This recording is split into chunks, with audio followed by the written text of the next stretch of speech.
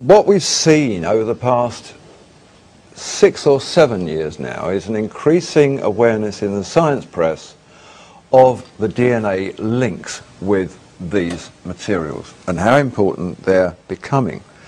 They've talked about how they can be used to re-coordinate the uncontrolled division of body cells. This particular article here from Scientific American, the way it reads is this, that they place these elements at the end of the strands. The researchers examined the electrical properties of short lengths of double helix DNA in which there was a ruthenium atom at each end of one of the strands. Mead and Khayyam, the scientists, estimated from earlier studies that a short single strand of DNA ought to conduct up to 100 electrons a second. Imagine their astonishment when they measured the flow along the ruthenium-doped double helix to find that the current was up by a factor of more than 10,000 times. It was as if, they said, the double helix was behaving like a piece of molecular wire. Wow. It's our monoatomic gold wires. They're able to turn the DNA into becoming a part of its structure, or vice versa. The two things can become one. By this means that they build up an integrated circuit of light within the body, and they have the ability to perform cell correction. In today's world, the Institute for Advanced Studies in Austin in Texas has described these materials as exotic matter. It can think of no better way to explain them. They're exotic.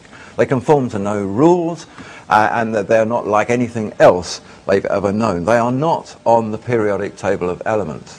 Science has never known about them until the last few years. The Center for Advanced Study in Illinois classifies superconductivity, which is one of their main attributes, as the most remarkable property in the universe. So we've got something pretty amazing here. We've got a very ordinary looking white powder which is exotic beyond any comparison and contains abilities which are the most remarkable properties in the universe. And yet it appears like some grains maybe of talcum powder. So we sort of move towards rounding up here. Manipulation of space-time has been something they've been talking about for about the last 5 to 7 years. A fellow here called Miguel Alcubierre. He's a Mexican mathematical scientist involved with the Max Planck Institute in Germany, was working at the time in 1994 for the University of Wales over in Britain.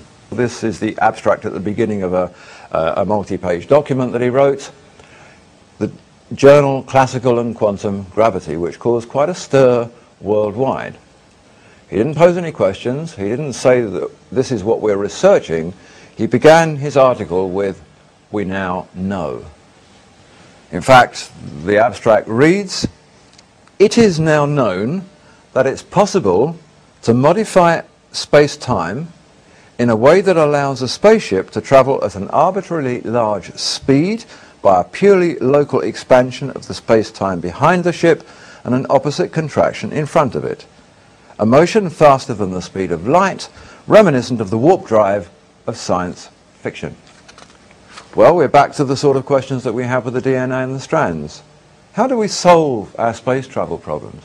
We know that people's lives can't last long enough to get to the distant stars. We know that our machinery and metals can't. We know that the fuel runs out. We know that these things are inordinate distances away. How do we deal with it? We deal with it laterally, as Alcubierre suggests. We think about it differently. We forget about the spacecraft. What do? We look at the spacecraft. We look at the million light years that it has to travel, and we know that that's impossible. So why don't we just take the million light years and put it behind the spacecraft? Why don't we think about that? Why not move the space-time instead of the craft, so that with zero propulsion and no time having gone by, it can move through a million light years because you've simply screwed that up, tossed it behind it, opened it up again, and it says, "It is now possible to modify space-time." Well, yes, it is. He was absolutely correct. It is now possible. This was followed in a series of related articles. American scientist, an article written by the physicist Michael Spear, he showed that this had nothing to do with violating Einstein's theory, the theory that nothing can travel faster than light. It didn't violate that at all, because nothing would be travelling anywhere. It would be staying still. Space-time would be moving. The acceleration rate, he said, would be enormous in theory, but there wouldn't actually be any. The true acceleration would be zero. Fuel consumption, zero.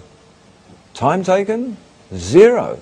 Distance travelled, million light years, maybe. So the question was raised, okay, it's possible, how is it possible? What's the device that makes it possible? And the answer came back loud and clear: exotic matter will be needed to generate distortions of space-time. The next question that went back was, what is exotic matter? Exotic matter, here's the description: it has the curious property of having a negative energy density, unlike normal matter that we're familiar with, that makes up the people and the planets and the stars, which has positive energy density. The necessary exotic device is an operative superconductor. And in fact, the list of what exotic matter is the same list of every attribute that applied from the research tests on monatomic superconductive elements. They're the only substance ever to have been classified as exotic matter. What's needed to generate distortions in space-time? Exotic matter. What does bending space-time mean? It means the ability to move from one dimension into another. What did this stuff prove that it can do? Move from one dimension into another and be brought back again. Nothing travels faster than light, they say, but we need to travel faster than light in order to make any headway. If travelling faster than light is impossible, the only alternative is to approach the problem from a different perspective. We must learn how to manipulate and distort space-time. The Ohio Aerospace Institute says that all of this is possible now because it's been recognised that space is just like any other matter. It has a form, it has a shape, it can be bent, it can be distorted. And how did they recognise that? Because when the white light explosions occurred, and 44% suddenly disappeared, it was a blaze of light, but light has no weight. So what was happening here? Light has no weight, it simply illuminates space-time. Oh, maybe it's the space-time that weighs 44%. Yes, it was. Space-time has weight. So were the ancients saying about the Shemana and the Mufkut? It was all the same thing. Every description of these substances was always the same. We think about the Bible story, we think about how we can make monatomic elements now. We need electronic devices, we need fire, we need all sorts of things. But we need electricity. In one way or another, we need electricity. And this is the one bit of the equation that has to be got through very quickly, because this is our last remnant, we think, about electricity. How are we going to produce electricity to manufacture our fuel cells if we don't have the fossil fuels to have our power stations? We get electricity from its most natural source, which is around us all the time. What we need is a device that will attract electricity, that will store electricity, that will discharge electricity in a very controllable form, in enormous quantities. However, we need to do it. That's all the Ark of the Covenant ever did and all it ever was. If you look at the construction of the Ark of the Covenant, it is no more than a model for every capacitor made today, whether it's a capacitor for lighting up street lighting or whatever. An insulated, double-plated box with a positive and a negative node at the top. That's it, that's all it is.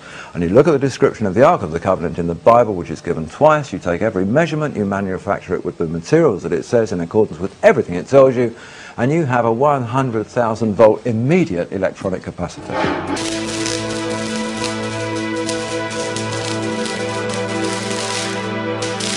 The experiment did seem to be a success. The Ark did charge up like a capacitor, and the cherubim did spark between their wings before bursting into flames. Even in a warehouse in Vancouver, it's easy to see how people saw this as God in a box 3,000 years ago. You do what the Bible says and you place an omer of the Shemana in it, golden part of the white powder, you place it in there, you've immediately got a superconductor. You've immediately got a device that sets up its own Meissner field, which will levitate, which will be able to travel on its own, which will be able to issue gamma rays or whatever you need it to do. A very, very powerful device. We have to go back to these very simple devices that simply pull it in and hold it and issue it. The Ark of the Covenant is not wrongly named. It's spelt with a K in the Bible because that was the Greek way of spelling it. In every other language it's spelt with a C, and electronic arcing actually comes from that very same word.